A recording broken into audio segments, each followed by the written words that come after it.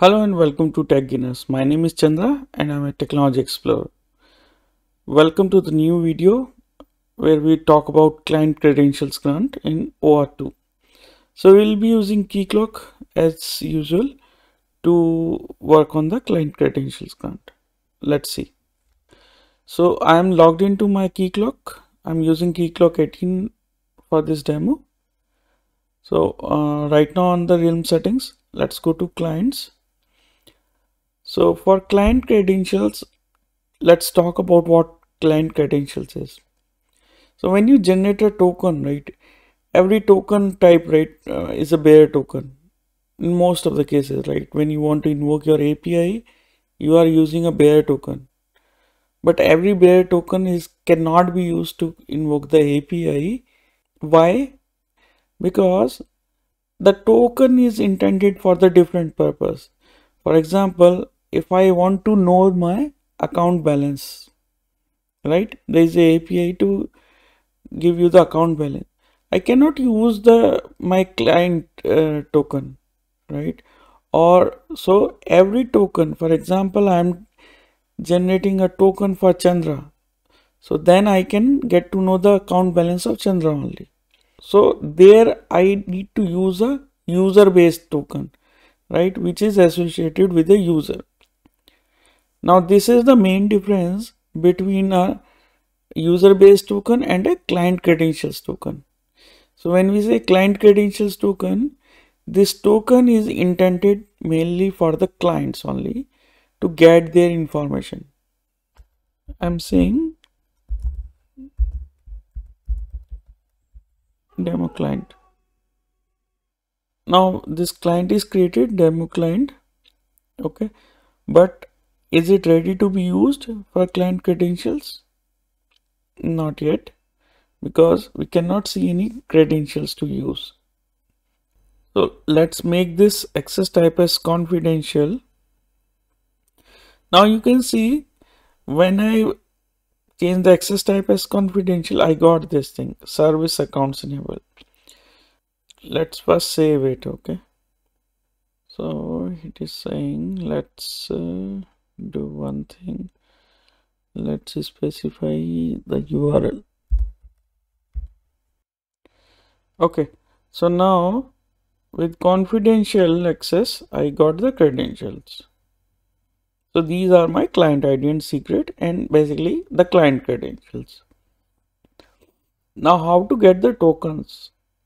So again, I'm into my postman and you can see this URL, token URL will remain the same whether you are using the client credentials, password grant or authorization code flow. Okay, so this is the token endpoint of Keycloak. So what is the difference here? In the form parameters, we are passing grant type, which is client credentials.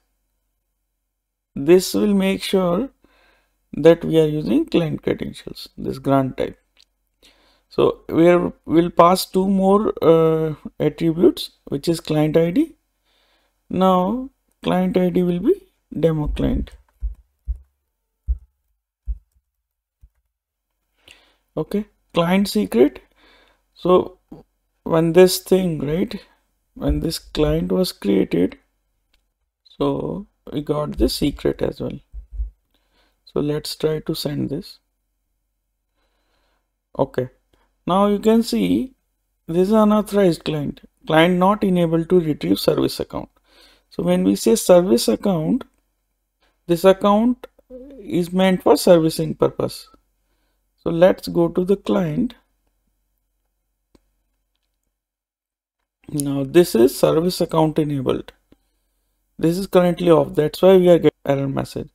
Now if we read this information, it allows you to authenticate the client to Keycloak and retrieve access token dedicated to this client. That means this is directly enables client credentials grant for this client. Let's enable this. Let's save it. Now let's try. Okay, we got the token. So if we get this token and Let's try to decode this.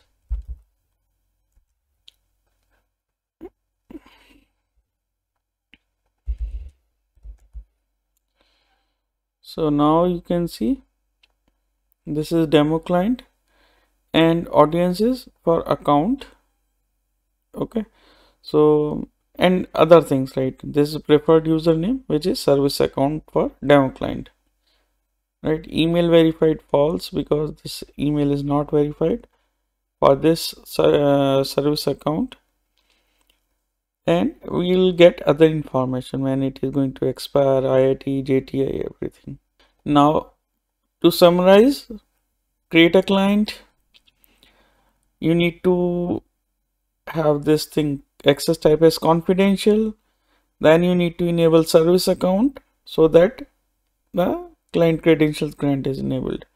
Once that is done, all you need to do, get the token endpoint, put the grant type as client credentials, put the client ID in client secret, and you will get the access token.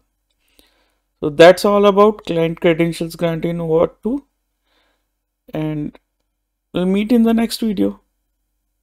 Put in the comments if you need any clarification, any question. Thank you very much. Bye bye.